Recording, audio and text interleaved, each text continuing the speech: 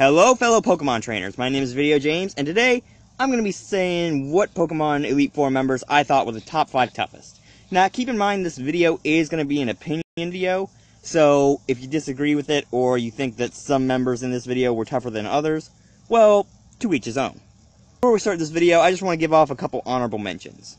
The first honorable mention is actually going to be the Hoenn Elite Four, and while I did find it to be a intriguing Elite Four and I like the character that they gave to each member, it was extremely easy to blow through it. Like, I could honestly take my Gardevoir and honestly take out this entire Elite Four with 4 moves and probably only about 2 full restores.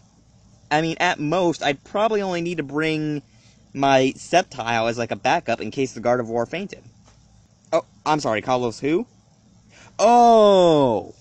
You mean the Ash Greninja region. Because let's face it, Ash Greninja and Zygarde are the only things we really remember out of Kalos. Now, don't get me wrong, I don't have anything against Pokemon X and Y, but the entire experience was just extremely forgettable. Honestly, the only things I really ever remember out of that region are Greninja, Zygarde, and barely even the rivals. Number 5. Pokemon Yellow, why are you so memorable? Maybe because you have the Pokemon mascot on you. Nevertheless, a lot of people know about Pokemon Yellow, and for a lot of people, it was the first Pokemon game they picked up. But that doesn't mean it left the greatest first impression, especially when it comes to Lorelei. Lorelei of the Pokemon Yellow Elite Four, I didn't almost say Elite 1, specializes in water and ice types. Now, you might think, okay, I can kind of just blow through this with Pikachu.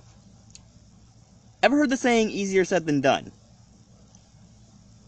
With Lorelei, her Pokemon are not only extremely hard to faint with the amount of restoring they can do, but also extremely hard to hit a lot of the time with how much status they can inflict, which can range from anywhere from confusion to freezing to even sleep, which in Pokemon Yellow is a deadly combination.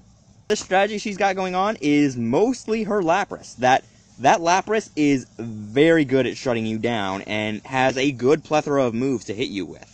And you may think, okay, it's a Lapras, that's deceptively easy to take down.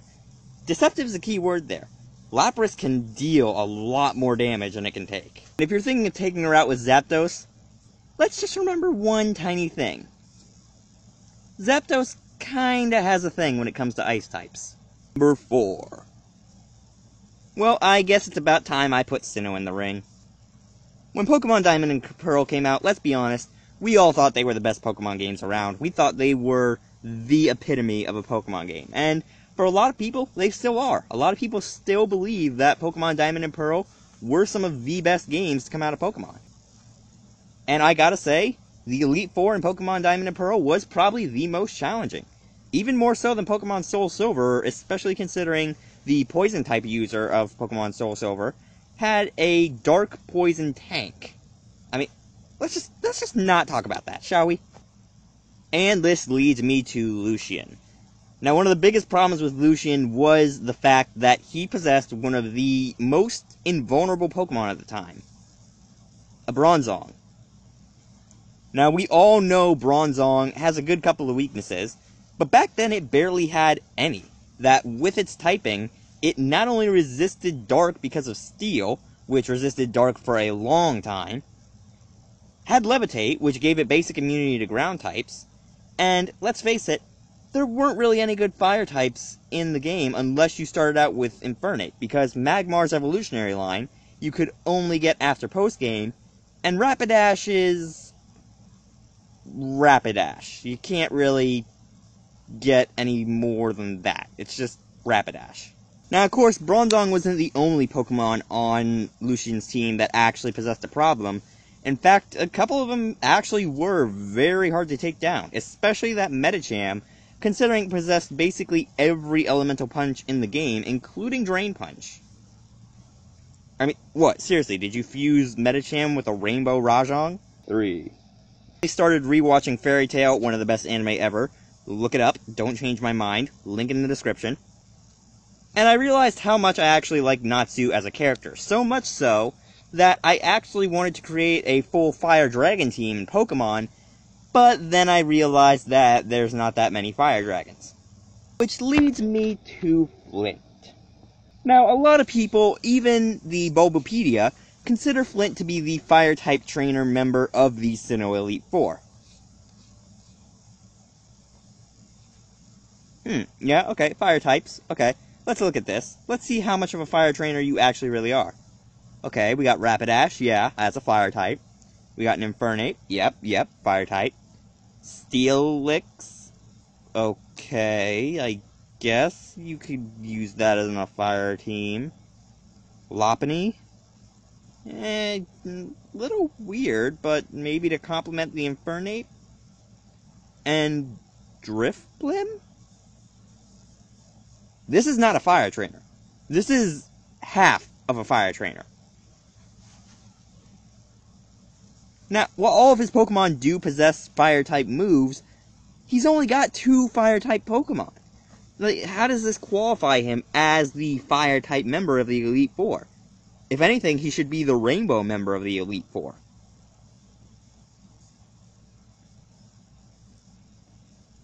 Now, the reason he's so tough is this team is actually well prepared to take on its weaknesses. So, right away, we think Fire-type. Okay, weak to water. Bad news for you, bucko.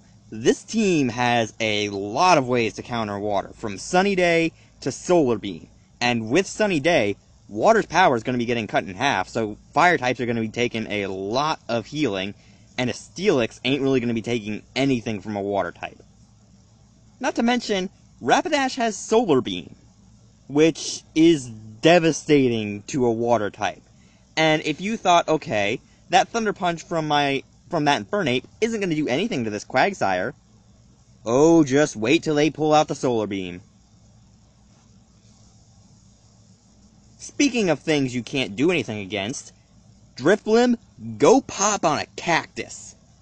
I mean, really, it's so annoying how this Drifblim can be so hard to hit.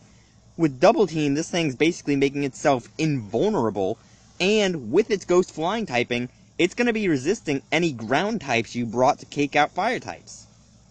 Not to mention, this thing has Baton Pass. Yeah, you heard that, Baton Pass, meaning this thing could pass the evasion that it puts on itself onto any one of the number 2. You know how a lot of players in Pokemon like to run gimmicky sets like, oh, maybe Murkrow, or Slurpuff, or Galvantula? Yeah, Karen basically invented that strategy. While her new team does possess a bit of strength and a good bit of shutting down like her old team is where the scumminess lies. And I emphasize scumminess. This team has so many ways that it can shut you down that it can basically put you in a position to where you can't do anything. And to understand how bad this is, there's going to be 3 Pokemon we gotta look at. So look at that Umbreon. It's got Confuse Ray, which means it can basically put you in a state of where you can't do anything. It's got Mean Look, where it can basically trap you so you can't swap out. It's got Sand Attack to the point where it can make you basically unable to hit the broadside of a freaking Wailord. And it has Feint Attack, so if you thought this thing was going to be a full statusing Umbreon, you were dead wrong, buddy boy. The only shutdown she's got, because she's also got a Vileplume. Now, the Vileplume has Stun Spore. Paralyze was a beast back in Gold and Silver, and even more of a beast in Pokemon Red, Blue, and Yellow. And, let's not forget, this thing also has Moonlight, which basically heals half of its HP.